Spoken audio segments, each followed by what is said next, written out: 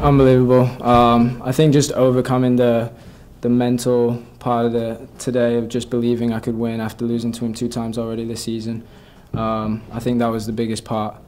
But yeah, feels unbelievable.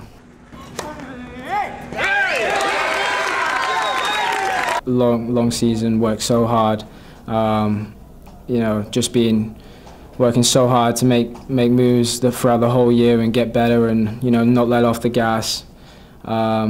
And obviously just overcoming a huge mountain today of, you know, losing to someone twice and beating him, you know, when it matters the most. You know, just so much relief and, you know, emotions coming out, and just so thankful I could, you know, get the win in front of all the people who came out and watched me today. And, you know, I know so many people supporting me back home, and so, yeah, just so happy.